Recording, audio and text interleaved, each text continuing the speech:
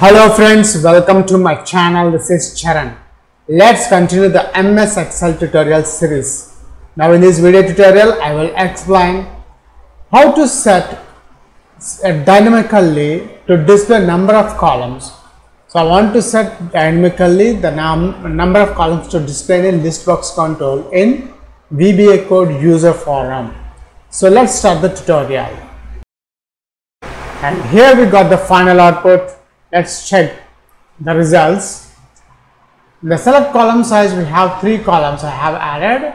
After that, notice by default it is displaying all the data, 3 columns: employee number, employee name and department. Now if a user wants to select 2 columns only, it will display 2 columns, employee number and employee name. If the user selects only 1 column, 1 column. If the user selects 3, we will get the 3 columns. If you are a first time visitor to my channel, please subscribe to get the latest updates. Notice on my Excel sheet contains 3 columns: AMP number, employee name and department.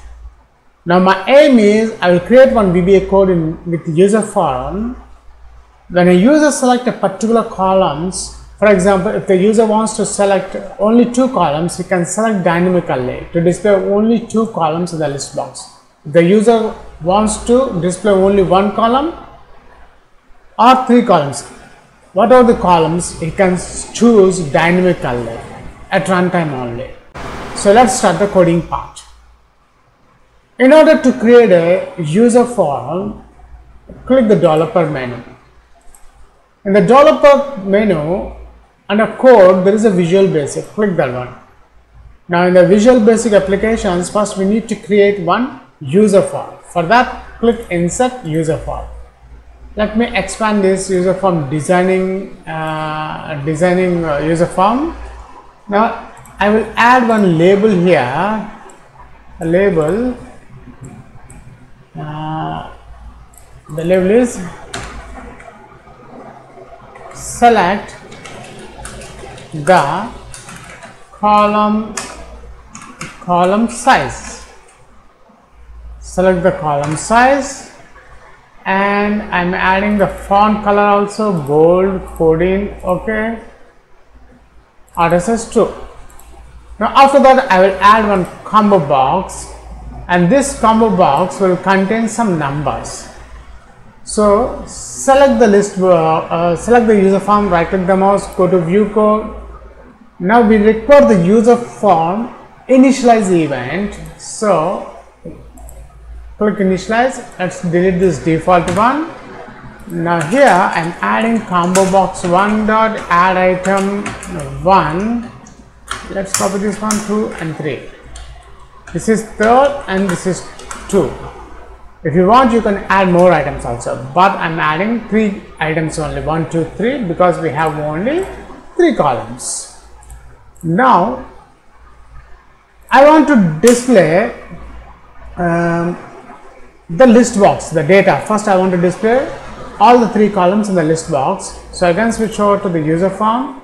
I'm adding one list box from this toolbox control. Userform.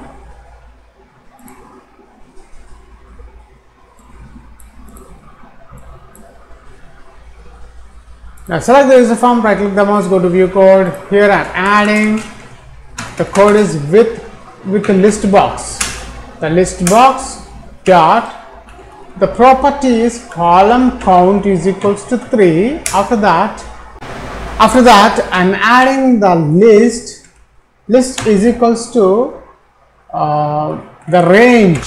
Here the range, and we need to select the, so switch over to the Excel sheet. Now to create the range, we need to define the names. For that, go to formulas. Under formulas, define names. Let's click define name. Here the name I'm adding Charan. You can add any name. Now refers to, here we need to select the cell range from A1 to C10. I have selected the range from the sheet 1. Click the small button, then click OK.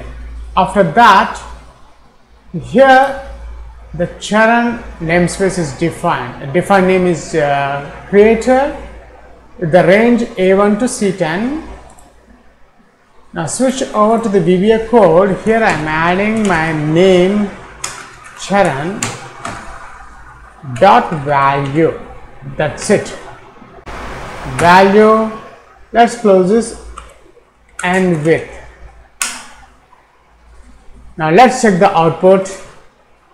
See, here we got the 3 columns is added because we have set the column size is 3, column count is 3, and here in the above drop down list we got the numbers. Now we can select the column size 2. If the user select the size 2, I want to display the employee number and employee name only. If the user selects only 1, we get the employee number. So let's close this application. Now double click the combo box. Here the code is,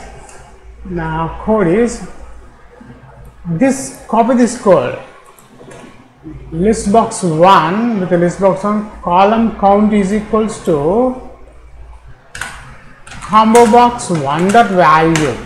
The value, that's it. We don't need to change anything. Now let's check the final output, and here we got the final output. Let's check the results. The select column size, we have 3 columns I have added. After that, notice by default it is displaying all the data, 3 columns, employee number, employee name and department. Now if a user wants to select 2 columns only, it will display 2 columns, employee number and employee name. If the user selects only 1 column, 1 column. If the user selects 3, we will get the 3 columns. That's it. In this video tutorial, I have explained how to set dynamically the number of columns displayed in a list box control using VBA code in Userform. Thanks for watching, and please subscribe my channel. Catch you in my next video tutorial.